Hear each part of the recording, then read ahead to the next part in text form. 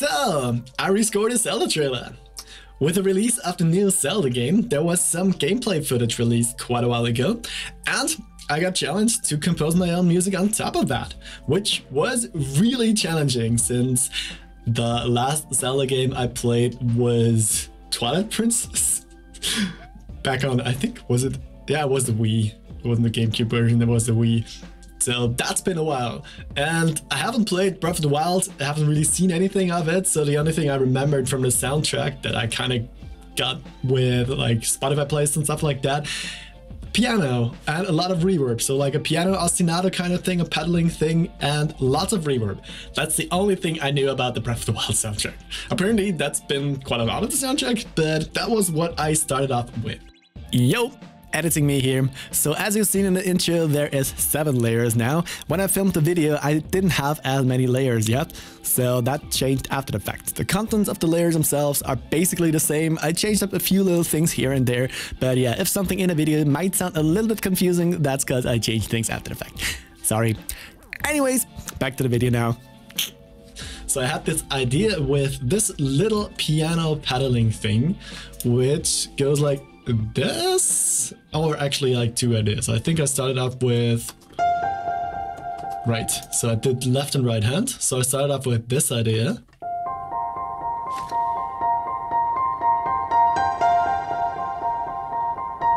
and then the right hand going up a little bit, and I felt like that also needs a little bit of low end in there, so we have the low chords, just an octave on the low end, and a second chord.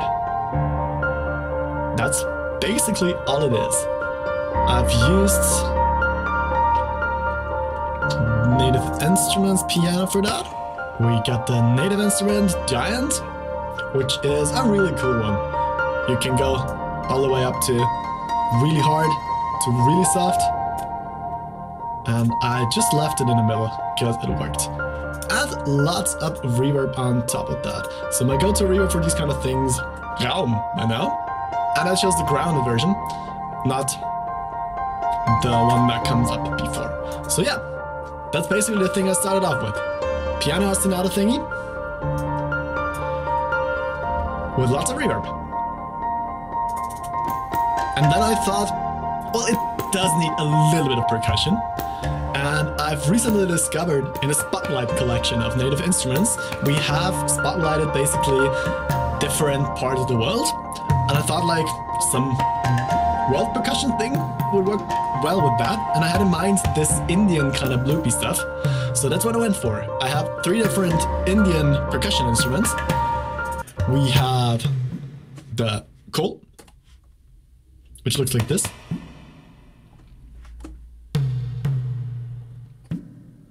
And I love this, ooh, the bloopy one.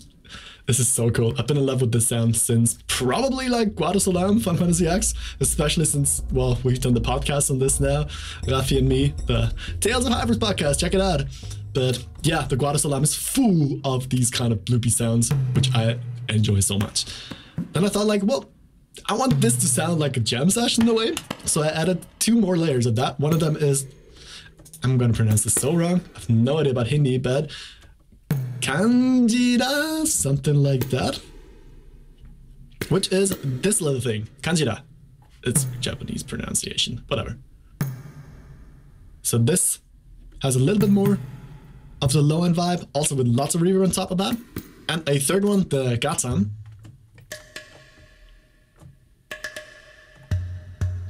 which is also kinda slightly bloopy, but has these cool high-end attacky thingies on there. So all 3 together make up for something that sounds like a jam session. A bit of a chaotic one, but I enjoy that. And also whatever this is, I forgot what did I put here? Oh, another one. It's apparently from Africa. What are you? It's a djembe, right. So yeah, that's the percussion altogether. And if we get back out of the solo map, this is what the whole thing sounds together. This is the first layer.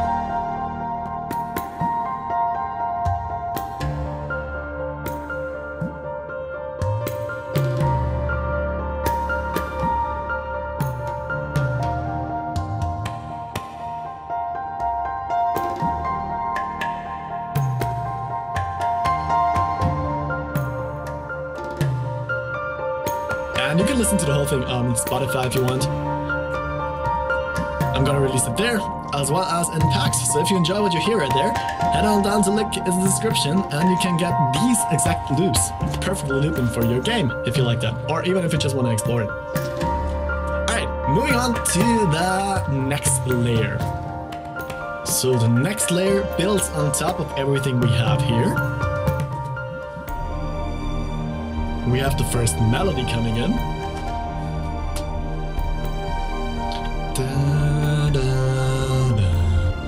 Which is a mixture of strings, as you can hear, I'm sure, and a little bit of horns in the background as well to support the whole thing.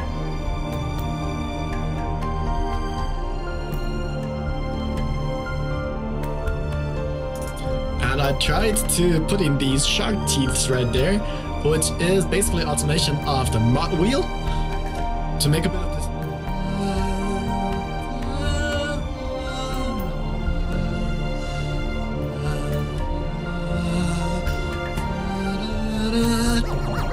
So basically, the intensity of the string line going up. And the horns are just there to support the strings in the back. Let's loop that as well. Together with the strings again. It just gives texture to the whole thing. I love horns. Horns are such a versatile instrument. You can use it on anything. You can have it in the back to support, or even be its own line. So horns are always great to use for everything. And we also have these little flutes attacky things. I don't know why I put them there, but apparently they're there and they're gonna be left there now. Playing the same line, but with just this little attacky staccato vibe. So yeah, that's a thing that's there for reasons I can't recall. And we got a contrabass playing the low notes, as well as some low brass. Just really far back down there to give a little bit of grit to the low end, which I enjoyed. So the low end, contrabass and low brass together. Sounds like that, with also a little bit of an automation right there. As we can see here, a similar thing to the other things to have this rise and fall in intensity, just a little bit in there as well, to give more movement. And I just like the sound of it a bit more, because it does sound a little bit more real. So I think that's it with the second layer, if I'm not mistaken.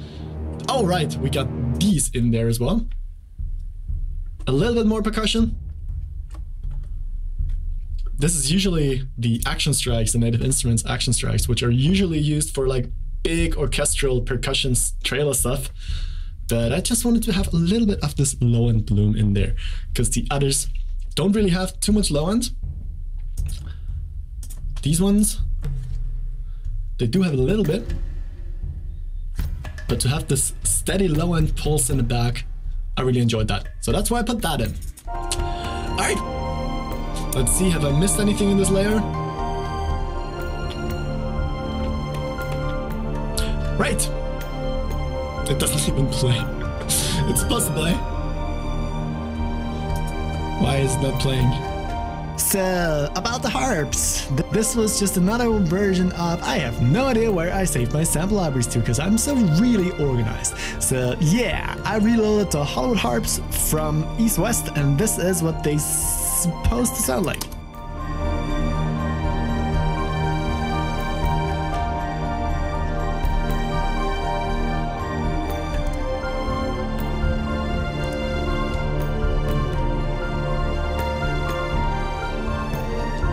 If we sold them,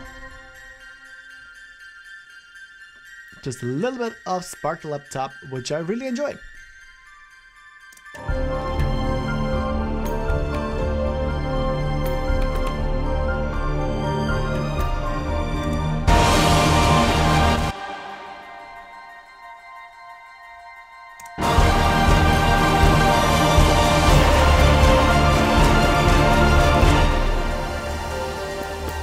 And also here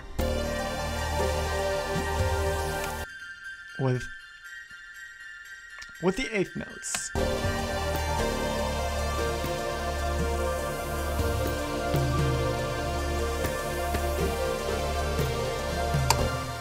Alright, and with that, back to the actual video. Woo! So yeah, that's gonna be it for this layer. Let's move on to the next layer, which I'm going to use this one. Before we go to the next one that sounds a bit more intense than this one, I want to move on to another layer, because for this one, I thought... So we do have a little bit of a sky section in this video as well. And I wanted to give the sky section a different vibe compared to the other sections. So we got this first stuff, these first things, which look like that. So the big wide open spaces with not a lot of stuff happening, a little bit of a village vibe here in the back. And we have these islands here in the sky. These are the things that I wanted to score a bit differently. So if we move on to a little bit of a next part, we have this organic, not here. We have this organic part that fits on top of that, with a little bit more action, maybe some people around in a village or something. But still this really big, broad vibe to the whole thing. And then we got this little section where Link is targeting a boulder kind of thing. And there's a mechanic in there where you can reverse the whole thing. So something fell down, but Link has some sort of game mechanic where he can just basically touch this thing or put like a, I guess it's his glove, a spell on it, so it can reverse to where it used to be. So in that case, it goes back up. And I want to give this a little bit of a different vibe. If we go from this layer, from the calm and still organic one, when we go over to the sky section, I want it to fade and have this thing going, where it moves upwards into the sky. I wanted to give it a completely different vibe. So it's all electronic, and also we got fives in there, so quintuplets. So it's 1, 2, 3, 4, 1, 2, 3, 4, 1, 2, 1, 2, 3, 4, 5, 1, 2, 3, 4, 5, 1, 2, 3, 4, 5, 1, 2, 3, 4, 5, 1, 2, 3, 4, 5, 1, 2, 3, 4, 5. I want to give a completely different vibe, and I feel like fives are such a unique vibe in and of itself. They're even stronger than fives. 1, 2, 3, 4, 5, 1, 2, 3, 4, 5. And yeah, I felt like this is a cool little scene and a cool little idea that could work with a different section, like a sky section. So this is what I had in mind for this. In this layer, we got a lot of things that changed. We should have the harps in there, which apparently we don't, for reasons I can't explain, and I'm not gonna try. We got the choir, which I think was in the second layer as well. Yep, it was in the second layer, it's the same choir. This was in the second layer as well. So cool big chords on this.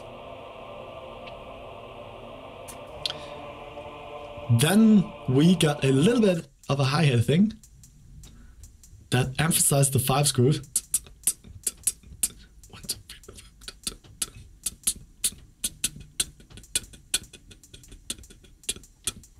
So it's a fives. If we put in a metronome,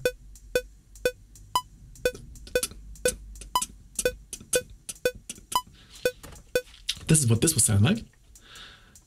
Just wanted to have a little bit of this high-endy percussion vibe in there as well. We have this synth, which I've used the Spire on, which is a preset, which I think sounded cool. And of course also loads of crystallizer on this one, which is a cool plugin by Sound Toys. I really like using that one. We also have some pizzicato strings, double 11 octaves, that basically supports the main line, which is now played on synth. Like that. With just a little bit of expression with the pitch wheel.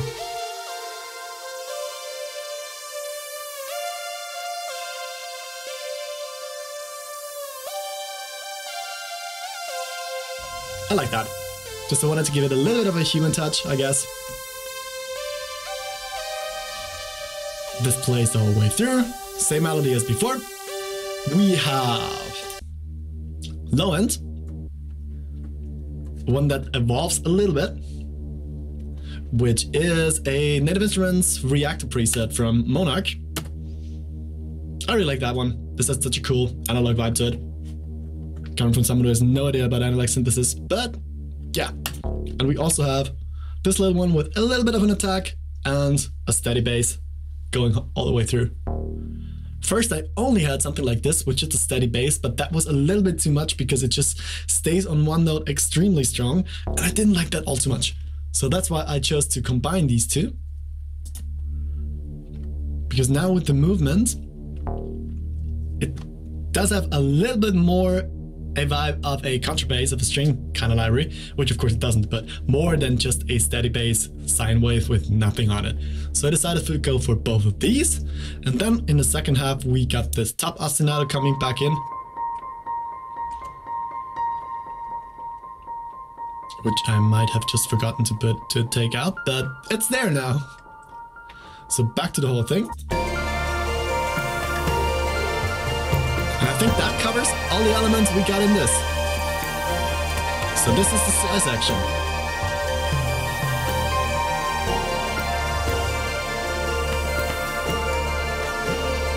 And the pizzicato violins, or not violins, it's basically cello and contrabass, I guess, or cello and violas. I just wanted to have because it sounds cool, but I just wanted it to have a little bit of this plucky feeling, which this synth sound doesn't have. I could have just taken another synth sound layered on top of that, or like add some sort of attack to this. But I thought like, let's keep it a little bit organic to have a bit more connection to the other parts. This is why I went with pizzicato strings, which I think adds quite a bit, actually. That's a cool texture. So from this second organic part, I actually recently, before recording this video, wrote another part, basically just took out a few things. But after this part, I want to have a little bit more.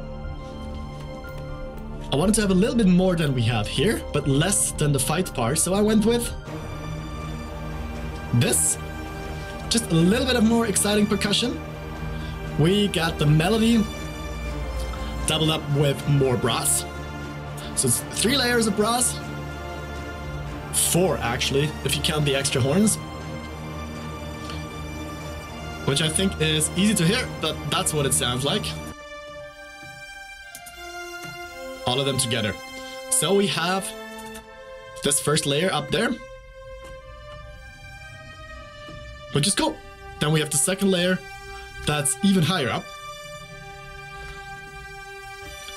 But if you listen really closely, if we go up here. Okay. So we got this high layer on top of that. If you listen really closely, it changes timbre here. Because these two are too high for this library right there. And probably in general for brass in that section, but it just changed timbre a bit too much for me. Because here you have this strong trumpet line in there, but now it's missing.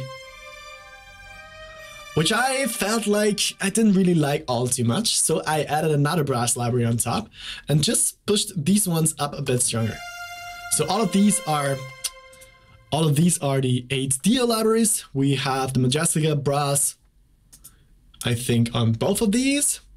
Yeah, the power muted. I could have just used these on one track, but whatever. I wanted to have 2 different tracks for this, so I can manipulate them differently. And then I put the intimate studio brass as well as the Century brass trumpet quintet on top of that with the sustained stuff, which is this, which on its own sounds weird, especially here then. But if we put it on top of everything, it's just a little bit of a sparkle on top, which I enjoyed, especially here. Because it fills up that space that the other library can't reach right there. And also the horns in there as well. Horns are great. So that's the brass section.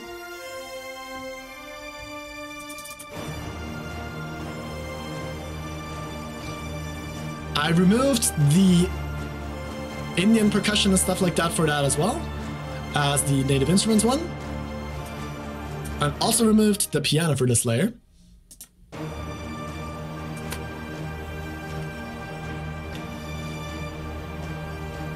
We still have the flutes in there for reasons I can't explain. We have another tremolo contrabass in there. And the second one, which probably is Jelly that I didn't rename. Yeah, that's Jelly. And contrabass. Both of them used by 8D again. So that's the low end and also the spiccato one. Just to give it a little bit of a pulse. Which I think is cool. Because in the next layer, it's also gonna be underlined a little bit with the brass. With the percussion, I mean. And we got the first set of orchestral. Oh, actually, it's right there already. First set of orchestral percussion, which underlines the spiccato line. Which on its own sounds like that. Which is quite tame, not as like trailer-like and big and all that, but still cool little cool little high-end attack. Not too much low-end. I like that. And we got the Majestica percussion in that as well. And the choir. The choir got bigger. Choir sounds like this now.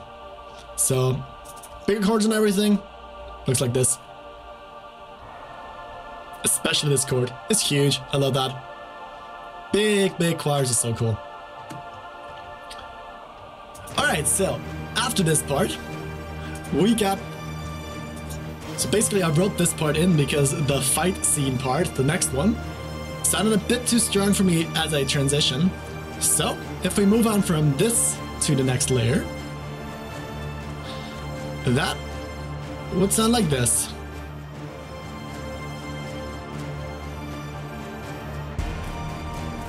So this. We get a bit more excitement in everything. So the bigger choir is in this as well. And then we get the strings, same thing here as well. Just built on top of that, and the percussion as well. The brass is also the same. But now we have this little thing here. The really, really attacky low strings. Yeah, that's actually low strings. That's a Colegno, I guess. Colegno. From the Majestica as well. Colegno. Which is such a cool vibe. I love that. I wrote a whole track starting with this. With this as the main focus. And yeah, we got the piano back. With now, instead of the piano was like this before. 1, 2, 3, 4. 1, 2, 3, 4, 5, 6, 7, 8. 1, 2, 3, 4, 5, 6, 7, 8. So just regular eighth notes. But here in this next part, I wanted to step it up. We had the fives in the other part, in the more electronic one, and I wanted to have a bit more of a stressful vibe here as well. So let's go for triplets. 1, 2, 3, 1, 2, 3, 1, 2, 3, 1, 2, So it's the same thing, the same notes played, but in a triplet vibe. So 3 notes instead of 2. And of course, the low end is way stronger. This isn't just a really softly played now anymore. It's BAM! Which I think is always such a cool thing.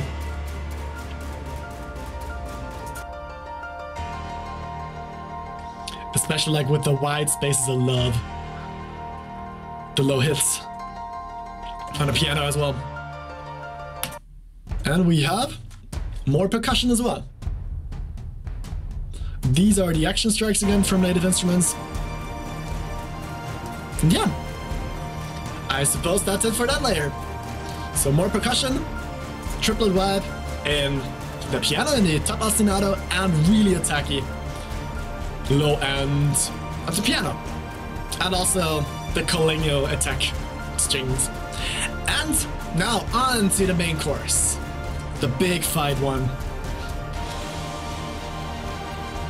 So, we got the piano ostinato, doubled up in strings,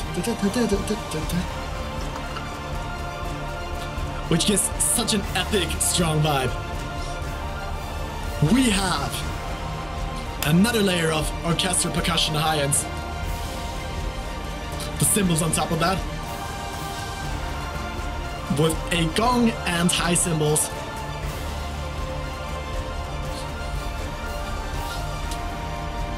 That's just such a cool vibe. As well as some rolls, a little bit of this kind of thing right there. And we have the main melody doubled up as a huge choir. So let's start off with the choir. We got 3 different layers of choirs on top of the brass and string section that are singing just some random words to make it sound a bit cooler. We got the Imperium. We got another Imperium for reasons I don't remember.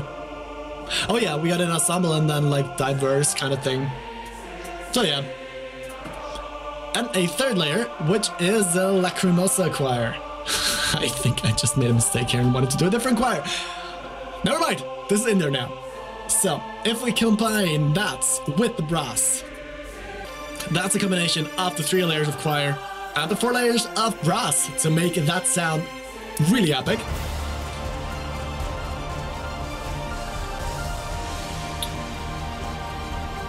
We have the percussion like this, which is the first one we had in the beginning, which works with the spiccato strings, the high-end ones, which are, first starts off with a gong, because I wanted to have something a bit lower in the beginning, which sounds like this, and then we have the high one, the higher cymbals, which we have here as well, and here we have this 1, 2, 3. That's just such, I mean, it's such an easy trick, but I just wanted to have some more high-end excitement in there, which this really brings. And we have a combination of 3 layers of strings.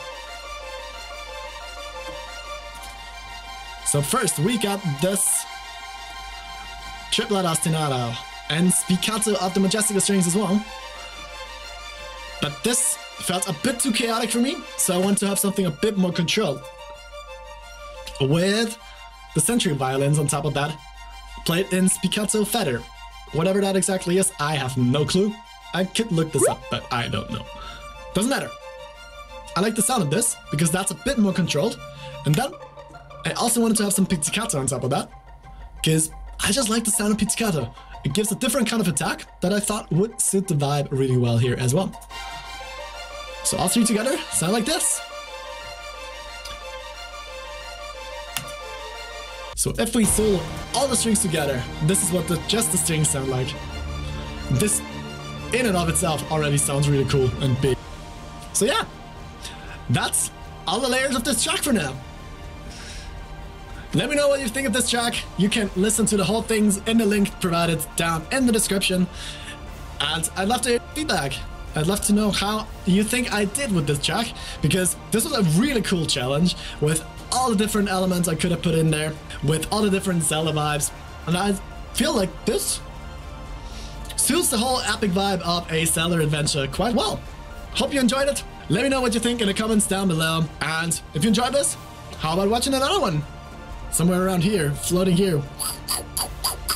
Alright, see you in the next one.